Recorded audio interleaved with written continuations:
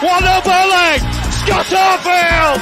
He's been threatening that recently. And all the Burnley players run to the Darwin end. Burnley win the next ball. Here's Rory now. On the outside. He's got it! Ashley Barnes with it! What a cross from Rory! And there was Ashley Barnes! And Burnley leading the derby. It quickly, finds Benson in space at the byline. Can Burnley get a goal here? Back for Brownell, saved by the keeper. Burnley won it to the end. That is magnificent. They deserve that. On it by Paul Teller, off for a hat trick. He's got it. Hat trick for Nathan Teller. Oh, he's on fire at the minute. 3-0 Burnley. It's Nathan Teller's day. Burnley are 3 up here. Fantastic derby. Here's Benson. Can he go on the outside? Comes inside. Comes up a shot. Oh, the goal. Manuel Benson once more. That is top class. Burnley have done it. Fantastic. Clarets deserve the championship title. They've been the best side throughout the campaign. Burnley have won the second tier. What a fantastic achievement. The players have been magnificent.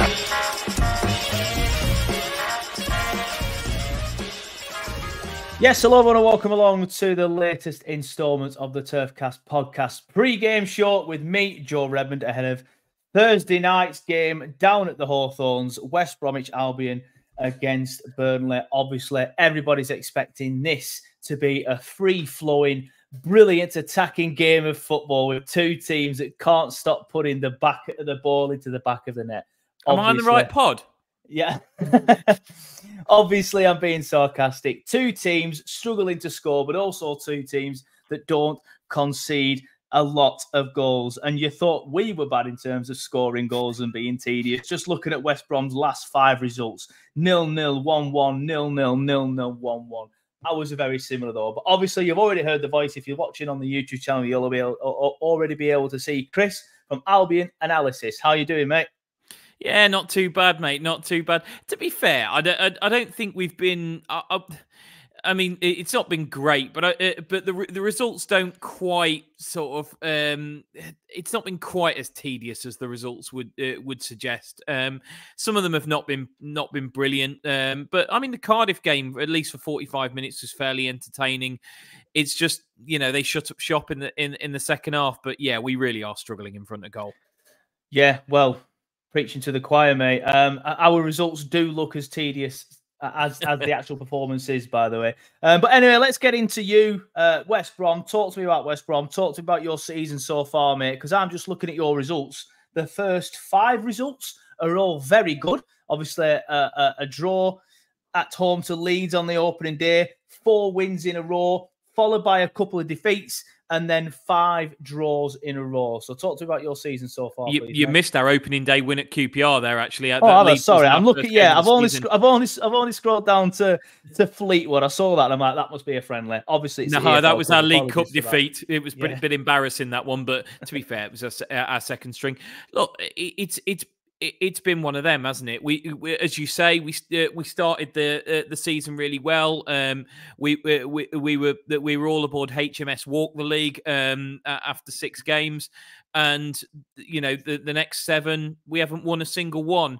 It's a funny one because, as I say, everybody was on cloud 9, sort of saying we're the best team ever after 6 games. After the following 7. In some Albion fans' eyes, were awful and Corberán should go. Not many right-minded, or I would say moderate Albion fans. I think it's the sort of like the vocal minority that are suggesting things like that. But the reality is, the truth is somewhere in the middle. We're neither of those things. We're not a top 2 side, but we're not a 7 games without a win type team as well. I would suggest that in those, particularly looking at the last 5 draws, I would suggest we've been the better side in the vast majority of those. Probably you could make a fair case for Luton was slightly better than us on Friday night over the course of the piece. But I mean, part of that was down to the fact that we went 1-0 up, and obviously you defend a lead from there. But you know, you look back at the other ones. Cardiff, we battered them. We just in the first half. Okay, they hit the top of the bar, but they only had 5 shots in the whole game, which is the least anybody's had against us all season. We had chance after chance in that first half, missed some absolute sitters, didn't score, and basically Omar Ritza realised at halftime that if it carried on like that they were going to get battered. He changed his tactics, he tightened up a little bit, and we didn't have as much joy in the second half. Blackburn, you know, it was a fairly turgid, even game, but both our fullbacks have had one-on-ones with the goalkeeper and missed the target in the first half. And in the second half, there's a really, what I think is a really obvious penalty when Todd Cantwell's pushed Darnell Furlong over. So, you know, I haven't seen it, mate, but it was against Blackburn, sort of a definite penalty. It was a definite penalty, yeah. You know, there's that one. Oxford, obviously, we get done in the last minute by a long throw, and to be honest, Millwall at home was literally as turgid as it looks. It was they came for a point. They parked 2 buses side by side and then stacked 2 buses on top of that, and we couldn't find a way through. So we're probably largely having the better of most of these not particularly great games. We're just a bit toothless in front of goal. We've only had 4 different players score for us all season, and it's pretty much the case. If Josh Mazza doesn't knock it in the back of the net, nobody will. Yeah. It's honestly, you could be describing us some of the things you've said there, like teams coming and shutting up shop. You know, toothless is the word that we've been using as Burnley fans recently to describe us in front of goal, and just to describe us in the final third, because we're not even creating chances. If you look at the XG, obviously I've just sent you some answers on WhatsApp, or you probably won't have had time to read it yet because I literally I saw you've predicted a 0-0, which I have to say I smiled at. Yeah, but I've put a stat in there. I can't remember the stat exactly, so apologies if it is a little wrong. But over the last 5 games, I think it is, we've created the least XG in the entire EFL. So, you know, it's not even a case of we're creating chances and the strikers aren't putting them away. You know, like you mentioned there, some one-on-ones that you've missed. We're not even getting that at the minute. But we'll get into us in a bit later. And we'll get into predictions later, but you've already told everybody. But I'll stand by that prediction for later. Obviously, as we've already mentioned, your season's kind of in 2 parts. The good start and then the defeats that then followed the good start, and then the draws, the low scoring draws. Has there been a difference in performances, or is it as a case of teams are setting up differently against you? What's the difference? A little bit of both, to be honest with you. I mean, we had we had pretty much the same starting 11 for the first 6 games. I think we had to make 1 change against Plymouth because of an injury to Jason Malumbi. But other than that, I think 10 of the 11 starters were the same for those first 6 games. And then we had a little bit of an injury crisis in central midfield ahead of Sheffield Wednesday, and we put in 2 new signings, Ratchich and Diakate, and got battered in the first half. They were both absolutely terrible, and Sheffield Wednesday just ran roughshod over us in the middle of the park, and we went 2-0 down, and to be honest, we're probably a little bit glad to get in 2-0 down there, and then came back in that game because we basically brought Diakate off, brought a half-fit Alex Mowat on, and realised that a half-fit Alex Mowat was better than a fully fit Usman Diakate on that particular day, and got it back to 2-2, and then chucked the game away at the end. And I don't know, from there we've just kind of we've lacked a little bit of confidence. I think we're the one side that Middlesbrough's managed to A, keep it tight against, and B, take their chance. They seem, although I know they're winning tonight against QPR, but they seem to have been just missing chance after chance against everybody else. But Hayden Hackney smashes one in against us. That was a game that could have gone either way. But to be honest, after the 0-0 draw with Millwall, we've just looked.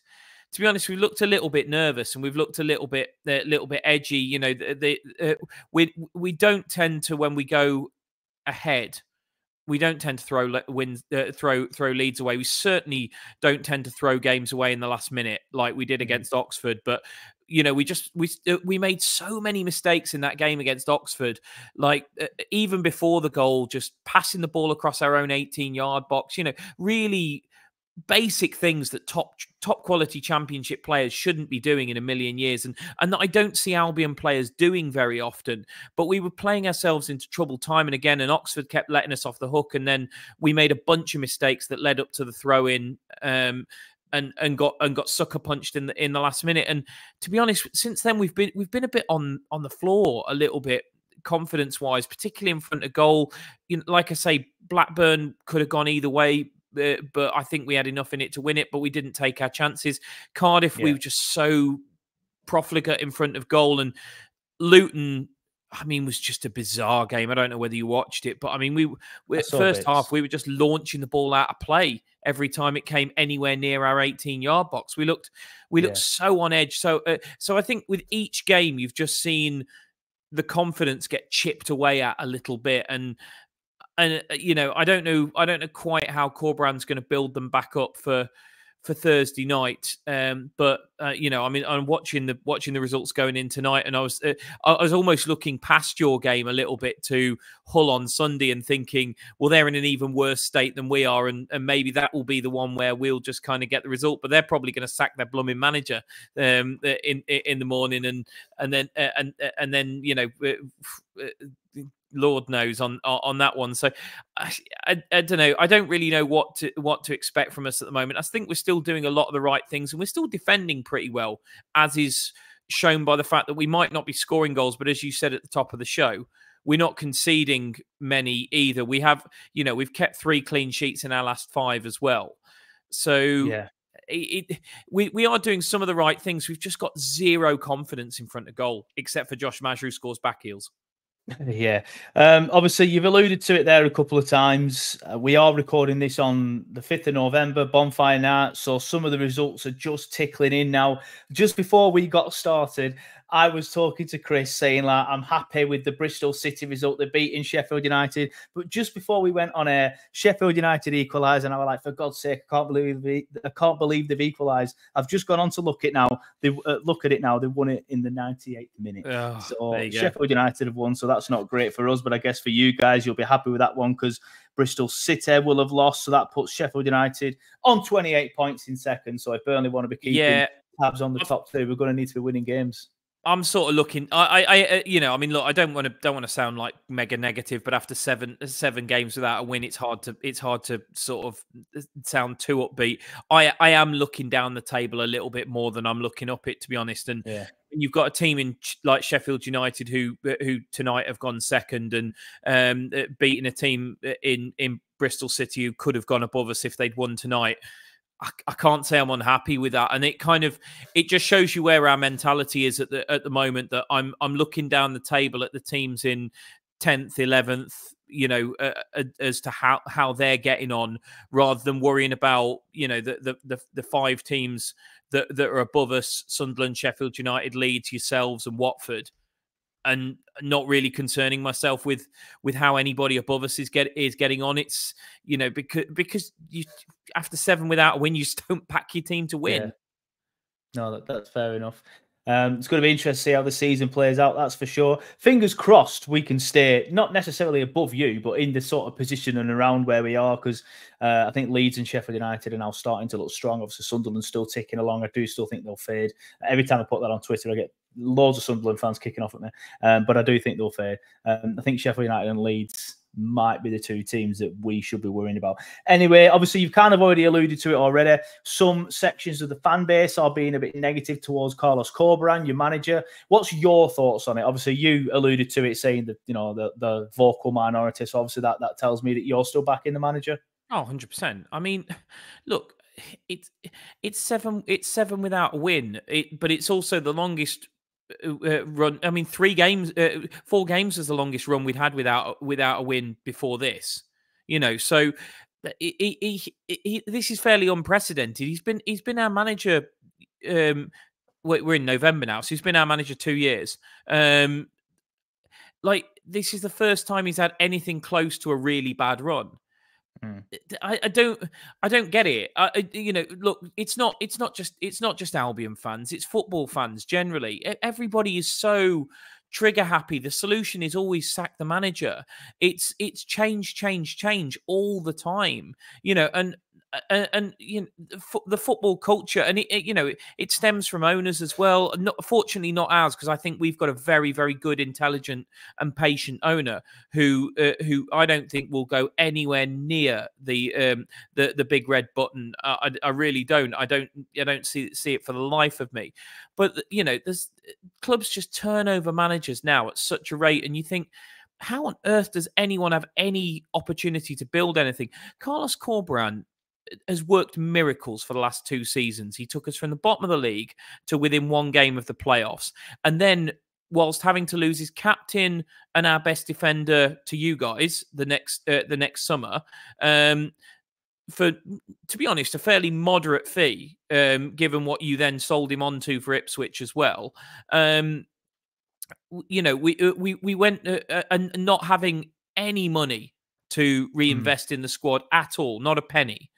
He took us to 5th in the league and a playoff semi-final, and people still moan that we got beaten up by Southampton, who had a Premier League squad and millions of pounds worth of players, and had been able to spend big money and big wages in the summer when we hadn't. And you think, what do people actually expect? And we've started this season well, and we are still at time of recording in 6th. And okay, we're on a bad run of form, but we also brought in 11 players in the summer. He's trying to bed them in. We let go a lot of players who played a lot of games for us last season. Connor Townsend was virtually ever present at left back. When Okay Koslu was fit, he was always playing in central midfield. Brandon Thomas Asante was our lead striker and top scorer. All of those went out the door. And, we're building something a bit different. It started well, but to be honest, we were a little bit one-dimensional, and teams have found us out a little bit. Our threat was our wide men, and teams have worked out that if you do your best to stop Grant and Fellows, you probably largely stop Albion, because particularly Fellows was the one feeding Maja the vast majority of the time. So, we basically, Corberán's worked out that he needs to find different ways to win games. And it's not quite happening at the moment, but we're only drawing games. I mean, we've lost 2 all season. That's less than or less or the same as everybody in the league except Leeds. Like, how is that bad? Okay, 5 draws on the spin's not brilliant, but it's better than losing them. And sooner or later, draws turn into either wins or losses. And I honestly do think Corberán is such a good manager that they will turn into wins. I'm not terribly confident it will be Thursday. I was kind of hoping it would be Sunday, but if Tim Volter gets the tin tack, then I possibly think that might be less likely. But sooner or later, we are a decent side with a good manager, and as long as the fans stick by him, and as long as the owner stands by him, he'll turn it around. But no, at the moment we're not brilliant. But I've got no. I am unwavering in my belief and support of Carlos Corberán. Yeah, no, it's fair enough, and it's good to hear as well, because we're in the midst of a lot of our fans after just 2 defeats this season. Admittedly, we have different ambitions to yourselves, and different sort of like money and things like that. So I can understand why the frustration is a little bit more from our part, but similar sort of thing. Like, there's a lot of fans losing their head now after 13 games of the season and 2 defeats. And look at the squad turnover you guys had. Exactly that as well. I mean, and it's a new project. It's a new manager. I mean, look, Vinny Kompany played a very, very specific, different style of football. It's look, I'll be honest, cards on the table. I've never been the biggest fan of Scott Parker. Although I didn't say that to him when he was queuing behind me in passport control on his way to interview for your job. Yeah, can I just say, actually, thank you for that, because you sent me that picture. I tweeted it, and then it went not viral, but it did very well. So my roving reporter on the ground, thank you for that, mate. Yes, he was leaving Albufeira. He was leaving Faro Airport in I'd just been on my stag do, so we were on our way back feeling a little bit tender, and we were just like, "Is that Scott Parker?"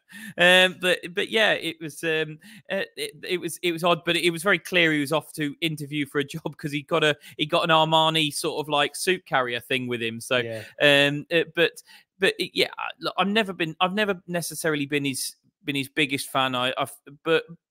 and I do think there's an element where he's always had incredibly strong squads to work with at this level, and I feel like he's got them over the line in less than impressive fashion, but you've still got to give him credit for the fact that he's got them over the line. In the end, promotion is a promotion is a promotion, even if he sort of stumbled over the line a couple of times.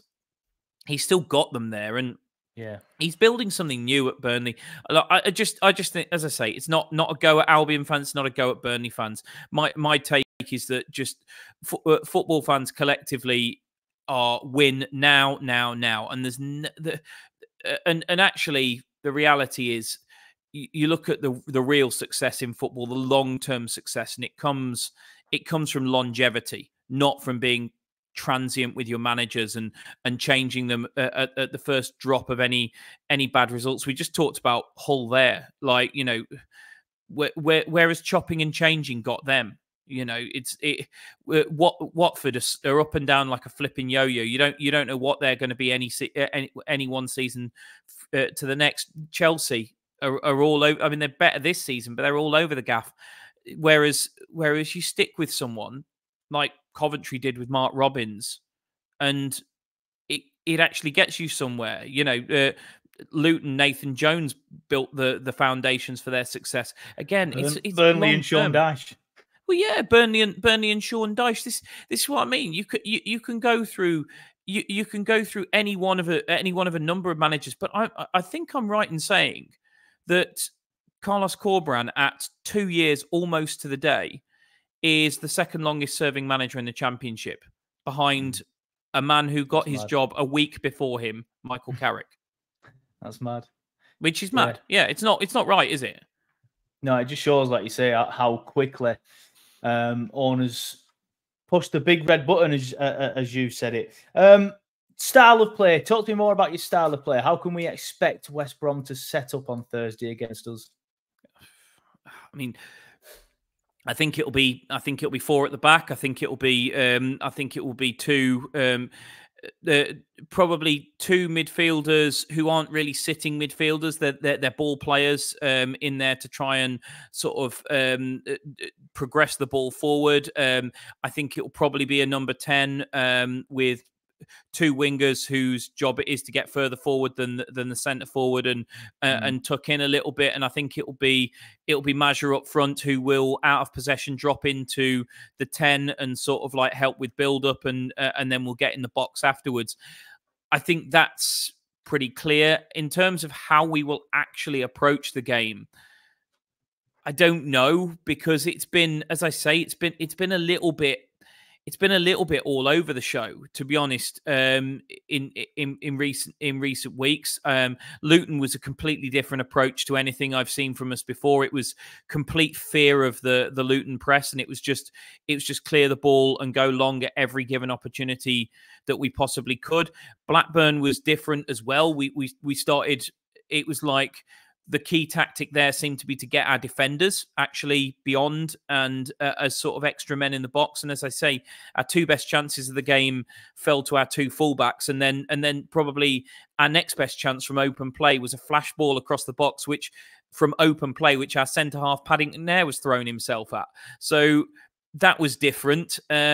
Cardiff again was a little bit different, and there was a decent set piece threat in there as well, and it was very much built around let's get shots off in the box, let's get shots off closer in. Whereas against Oxford, we were shooting from distance.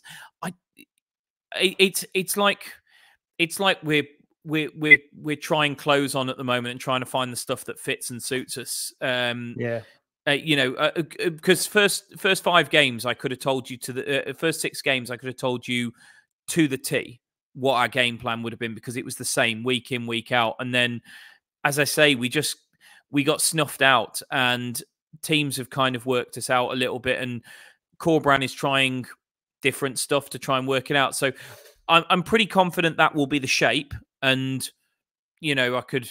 I'm not sure I could give you the starting 11, because he's chopped and changed it around. But I think he'll go back to Fellows and Grant as the wide men, Major Mazur through the middle. The back four picks itself because it's basically our only forfeit defenders, which is Furlong, Holgate, Hegum and Styles, because he doesn't seem to like Frabotta.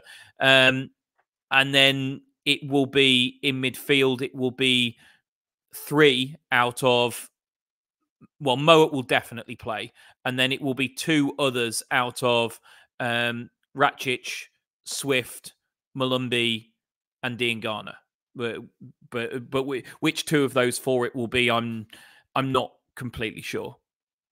Fair enough. Obviously, you've just gone through some of your team there. Which are the players that you think are most likely to hurt Burnley? I'm going to guess on some of the things that you've already spoken about. It's Mazur and potentially Fallows as well. Well, Tom Fellows has had a real, as I say, when we talk about us being found out, I think him becoming such a marked man has been a real problem for us, and I think he's been doubled up on a lot. He's largely been stopped in recent weeks. So, I mean, look, if he has a good game, he is one of the best wide right players in this division. But to be fair to Tom, and he's still a young player. He's really in his first full season of Championship football now, because he only really came into the side after the FA Cup third round game last year. So he's still developing, but he's not in the best of form. I mean, Mazur is the obvious threat because he scored the vast majority of our goals. But Carlin Grant is the other one who is offering a real attacking threat. He's been completely rejuvenated this season after his loan at Cardiff, and we all thought his Albion career was done. And he's just come back a different animal. He looks stronger. He looks more committed. And like the Albion fans have kind of fallen in love with him again. I never thought I'd hear an Albion crowd singing his name, let alone dancing around a stand singing Carlin effing Grant ole ole. To be honest, but that's what I'm hearing at the moment. He's really sort of inspired the Albion fans, but. Yeah, those are the 2, and Mowat will pull the strings in midfield. They're probably our 3 most effective players at the moment. Yeah, fair enough.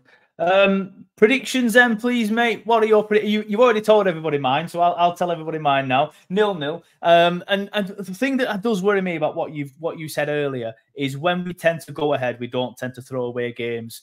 My worry is when we go behind, we don't tend to get back into games. Like, we showed absolutely no desire whatsoever against Millwall on Sunday to get back into that game. We didn't have a shot on target, I don't think, in the second half. The XG was like 0.17 for the entire game, and 0.09 after going behind. It was just not good enough. So if you do go ahead and then you kind of like sit back a little bit, the 3 points are yours, mate. But what's your prediction? I don't know. I can see it being another 1-1. To be honest, I mean, if we go to 8 draws, if we go to 6 draws on the spin, I honestly am going to have to go back through the record books and find out, because I had to go back 25 years to find the last time we drew 5 on the spin. So 6 is going to be ridiculous. But I don't know. I do think it's almost got the feels of a draw beforehand. I feel like it's got the feels of a score draw. I think we're just in the last couple of games, we're just starting to show the little shoots of recovery in terms of goals. A lot of plenty of chances against Cardiff, and then obviously getting the goal against Luton, and Devante Cole having a bicycle kick saved in the last minute and stuff. I feel like there's little shoots of recovery in front of goal there, but I can also see. I feel like Burnley have got that. You're right. You might not create a lot in front of our goal, but the way things are going for us at the moment, I can just see one of your more technical players pulling the trigger from 25 yards and it just flashing into the top corner. Mate. I'd love to see him shoot from 25 yards. To be fair, yeah. Although to be fair, Hunt-Andre had a shot from a bit of a distance against Millwall, but other than that, we didn't really do too much. There are a couple of flashes here and there. Koleosho went through and made the wrong choice like he always does. He's a good player, is Koleosho. He's getting a lot of stick at the minute. minute because he has been poor for a while. But he's very, very young. He gets in behind defenders sometimes, runs at defenders, gets in behind them. Then he'll just make the wrong choice. He'll shoot when he's meant to pass, and he'll go near post when he's meant to go far post. But he's a kid, and I think he's got a bit of a some stick from fans recently. But fingers crossed he plays on Thursday. Fingers crossed he plays on the left and not on the right. Scott Parker, if you're watching, he's definitely not. But play him in his natural position, please. And then maybe somebody like Adji or Sarmiento, or I'd even try Anthony on the right. Anthony's not done that well recently. I forgot you got Jeremy. Oh, he is 100%. Oh yeah, going to come inside. He's forgot about that. I would have asked you specifically about him, so please let me know more about him. Yeah, no, I mean, honestly, well, one of the most frustrating players I've seen down the Hawthorns in a long time. Look, he was, he was. It was all tricks and no end product, to be honest, a lot of the time, except for when he scored a couple of goals. He scored a brilliant goal against, I think it was the 4th against Middlesbrough, and he cut inside against Cardiff and won a game at the Cardiff City Stadium with an absolute worldie in a dreadful game, which that was the only way anybody was going to win it. But he was so inconsistent. He ran down, a bit like what you were saying about Koleosho there, ran down a lot of blind alleys for us. Just didn't really, he also, Corbrand's very much needs players to play for the team. And it seemed like Sarmiento was far more interested in playing for himself than the rest of the team. But the fact that he might not necessarily get the best reception, and the fact that that we didn't see the best of him, just leads me to believe that we absolutely will see the best of him on Thursday night. So yeah, if there was one thing that were I to be a betting man that I would be absolutely putting money on, it would be Jeremy Sarmiento as an anytime goal scorer, without a shadow of a doubt. Mate, I'd love it, obviously, for my personal reasons, but he's looked okay.